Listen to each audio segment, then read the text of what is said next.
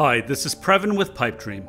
Today I'll show you how to use event sources and workflows to listen to a stream of tweets, analyze the sentiment using Node.js and NPM, save that data to Google Sheets, and run it 24 hours a day, 7 days a week, all in less than 5 minutes.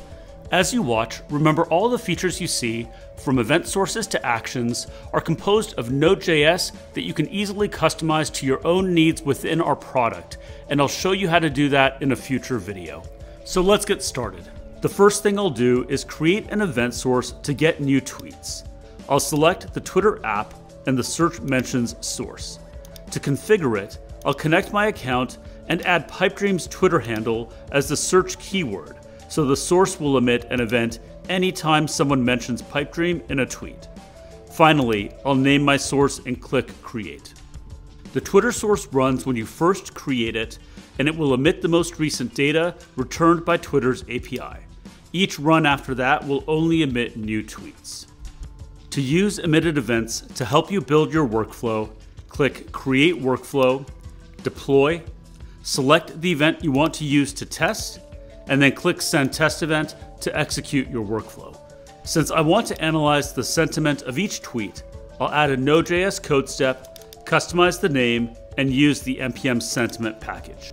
I'll just copy the sample code from npm and paste it into my code step, and then I'll replace their sample text with a reference to the tweet, which is event.fullText. To use any npm package on Pipedream, just require it. There's no package.json or npm install required. To test my changes, all I need to do is deploy and send another test event. Pipedream provides integrated observability, so I can see standard output below the step, and I can see the sentiment code worked. The console log is a great way to get quick feedback, but since I want to send some of this data to Google Sheets, I need to export it so I can use it in later steps.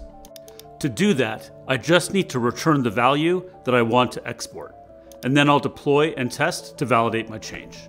When I do, I can inspect the data exported from the step, and I can reference that data from any future steps via the steps object. Next, I'll add an action to send data to Google Sheets. First, I need to connect my account, and then I need to configure the payload. There are 3 columns of data that I want to capture: the sentiment score, the username, and the tweet text.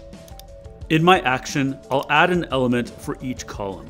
First, I'll add the sentiment score I returned in the previous step by using the steps object and referencing steps.sentiment.$returnValue.score, and then I'll add the username and the tweet by referencing the event that triggered the workflow via the event object. Next, I'll configure the spreadsheet ID and sheet name.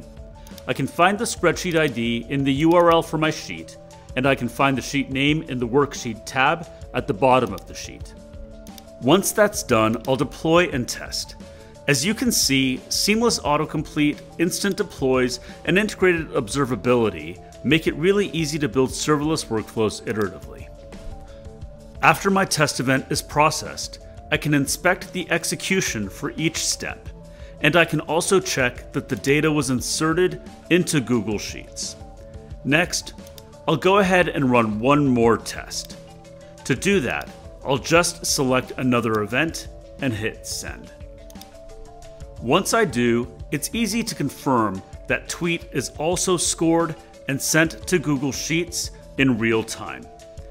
The last thing I need to do is enable the trigger step so any new events emitted by my source will be processed by this workflow. So give it a try and let us know if you have any questions or feedback. And be sure to follow us on Twitter at Pipedream and join our public Slack at pipedream.com/community. We can't wait to see what you build on Pipedream. Thanks for watching.